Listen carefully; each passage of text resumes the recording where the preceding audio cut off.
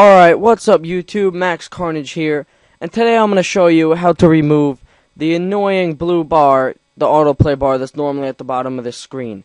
It's very simple, so please watch the entire video through and then do the steps that I show you. It's only like 2 steps, it's really simple.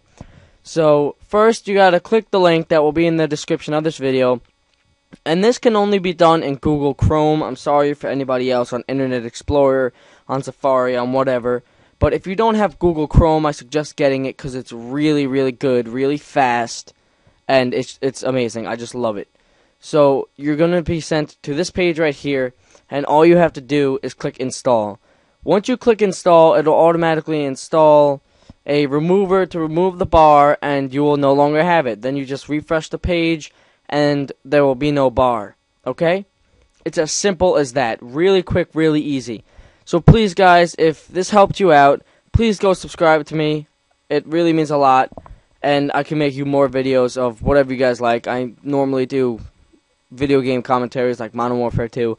I just decided to show you guys this. This is one of my videos here. It's a Crackdown 2 demo commentary. So thanks a lot guys for watching, and I hope you enjoyed. Peace!